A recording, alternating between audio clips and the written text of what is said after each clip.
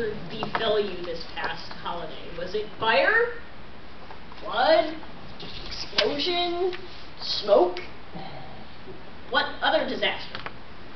And sadly, for several years, that's what I was greeted with by my career teammates when I would come in after vacation, and unfortunately, it was for good reason. So the star of this speech is Shih RV. And pass a picture around. It's a license plate. It's our last name, Shih, with the heart because it's a personalized plate, and the letters RV. With great anticipation in scouring the internet, Auto Trader magazines, classified ads, my then husband and I decided we wanted to find the perfect family move-in. Not a minivan as most people would expect. We wanted a motorhome, a vacation on wheels. And so we went and got one. And not just any one. We bought a 1980s brown with stripes on it, even brown carpeting. It was a Class C, it's the kind that has the bed over the top. And we bought it from an RV dealer, and we got a good deal on it. We didn't filch it or anything like that. We got a pretty good deal because it was in the summer. It was what we could afford. And so we bought it. And a couple trips to Walmart later, we had some sheets and some cookware and some family games, and we were ready to go. So I'm going to take you on the next 5 minutes on a little journey of our vacations in the Shih RV.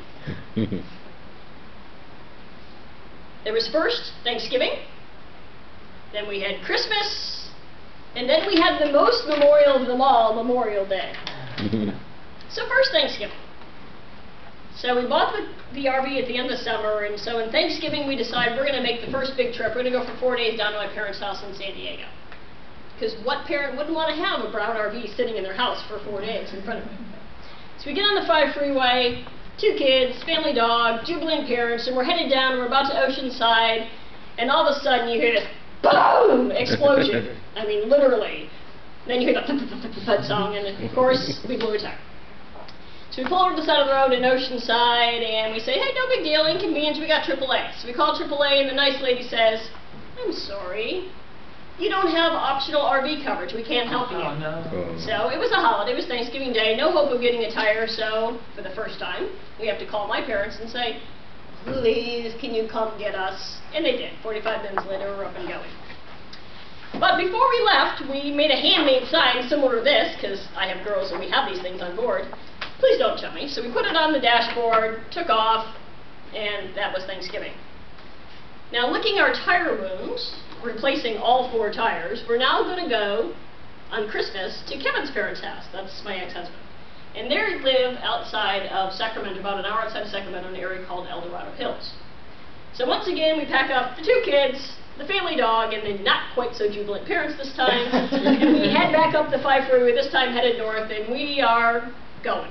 Now normally that trip is about 8 hours, and the good news is we had the hotel on wheels, so we didn't have to stop for food or bathroom breaks or anything. And it's starting to get a little later in the day, we turn on our headlights, and we're just kind of, hanging out.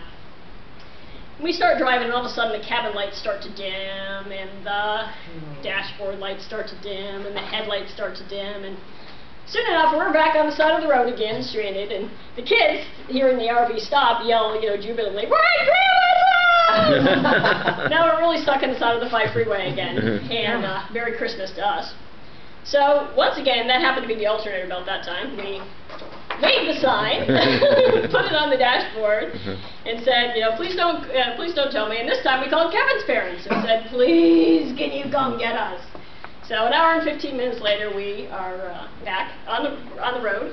And after that trip, we managed to replace every single belt we had on the RV. In fact, at the end of this whole process, we replaced any rubber part on this RV. So we finished Christmas. Then comes the last and most memorial. So this one on Memorial Day, we were headed down to Camp Lynn on the Bay down in San Diego.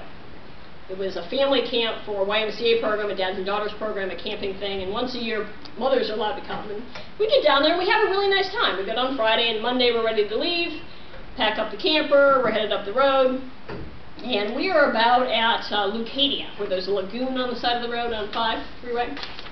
So I'm in the back bed with the girls playing dolls or something, I don't remember what, and Kevin's driving. And then all of a sudden I start hearing honk, honk, honk, honk, honk, honk, honking. I look out the back window of the RV, and sure enough, there's people pointing at the RV. Oh, no. About at that exact same time, and maybe it's just my memory on this, I hear Kevin yelling from the front. The first sentence, I cannot repeat here. The second, very clear and audible, was, "Get out of the RV!" So, I grab both the kids, go to the side door. This time he has leaped out of the driver's door, come around, and what seemed like 5 minutes, really probably was only 30 seconds to get the door open. He's got a panicked look on his face, and he says, you know, "Get out now and run. Run to the bushes." I'm thinking, all right. So I do what any sane and mother of the year would do. I take my older daughter and I shove her out of the freeway. Oh, gee. But luckily it was off the side of the road, so it wasn't as dangerous as we thought. I grab my other one, we start to run, and literally we're running, and you can't really run with an appendage of a kid on the side, but I do look back. And at the side of the camper, Kevin's standing there, and he's got the gas cap open, and there's flames. I mean, literally flames shooting out of the side of the camper. He's realizing at this point in time it's not a good place to be, and so he also runs the hills. And how that thing didn't explode, I don't know. Only for the grace of God, I think we didn't die in that example. But that was the 3 of the great examples of the RV. I'm very happy to report that when I come to work down after vacations, my coworkers don't ask me about disasters. But more specifically, I'm very happy to report I don't own that camper anymore. Good job.